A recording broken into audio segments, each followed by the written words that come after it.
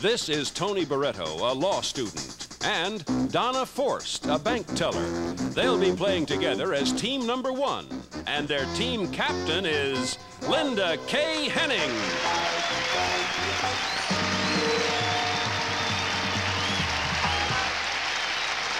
This is Kim Heilbrunn, an insurance secretary, and Art Benvenisti, a high school teacher.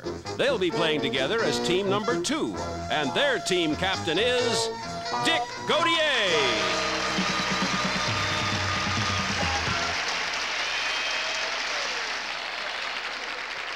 All this week, these two teams will battle for cash and prizes worth over $30,000 on 3 for the Money. And here's the host of our show, Dick Enberg.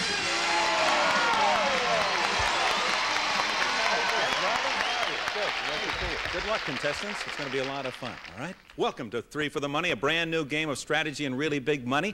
I'd like to tell you now briefly what makes 3 for the Money so doggone exciting. First of all, these two teams, captained by Dick and Linda, will be playing each other not just today, but all week long. And at the end of the week, the team that's won the most money, and that could be as much as $15,000 to $20,000, will, in addition, take home these fabulous prizes. Jack?